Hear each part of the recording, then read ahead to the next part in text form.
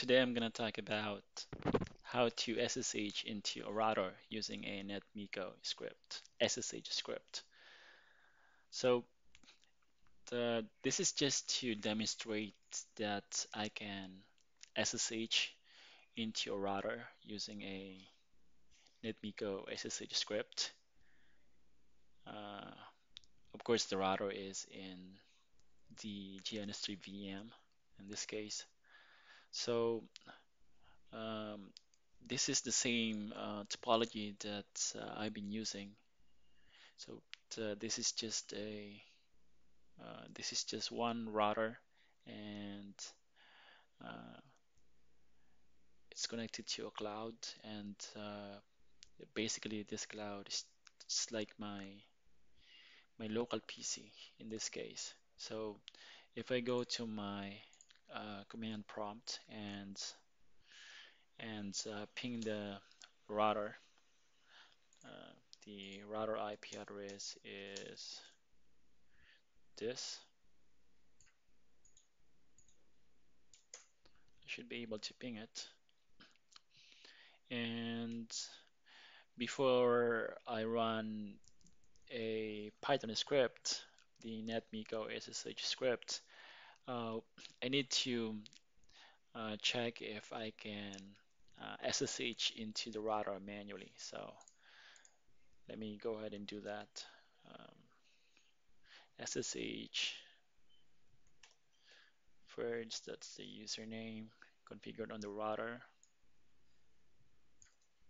And then that's the router IP address. So hopefully you can see this window. So password is Cisco. Okay, so I'm able to connect or SSH into the router from my local PC. Um, so I'm just gonna exit out from here or exit out here. All right, so we verified that I can SSH into the router manually from a local PC. So let me go ahead and run the script. Um, this is the netmiko script.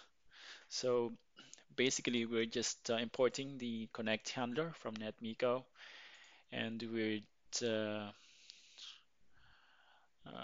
we are creating a dictionary. Um, this is, I mean, it's a variable R1, and this is just a dictionary. So device type Cisco iOS, the IP address, that's the IP address of the router, and username Ferds, password Cisco. And we are going to connect to the router, R1, and we're going to do or send this command, show IP interface brief, and then we're gonna print the output. So from the command prompt, of course, and then we're gonna create a loopback interface with this IP address, and then we're gonna send that. So basically, it's gonna the router it's gonna take this IP address and this I mean this loopback interface, and it's gonna get created on the router, and we're gonna print the output.